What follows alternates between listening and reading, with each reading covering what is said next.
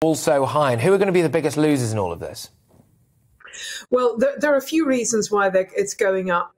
Firstly, we've had lockdowns for 2 years, and during that time, we've had huge amounts of money printed. So that money has to go somewhere. Also, during lockdown, we had reduction in production, and also distribution has been have had problems.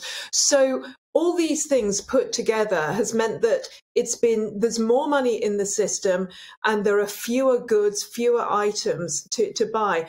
Add to that the Russia-Ukraine crisis, and we have huge shortages in all sorts of areas there. It's not just oil, also quite a lot of commodities, a lot of things that we use and we don't even realize we use, like potash and elements of fertilizer. All sorts of things are suddenly much, much more expensive. And so that all adds together to create great increases in the price of frankly, basic goods. And when you say, who are the biggest losers? Well, it's everyone, honestly. It's us. It's consumers, because it's expensive, very expensive for us to fill our cars up with petrol. It's very expensive now for us to heat our homes. And it's increasingly expensive for us to eat. So we're not talking about champagne here. We're not talking about, great, amazing designer goods. We're talking about the basics. It's everybody, and particularly, of course,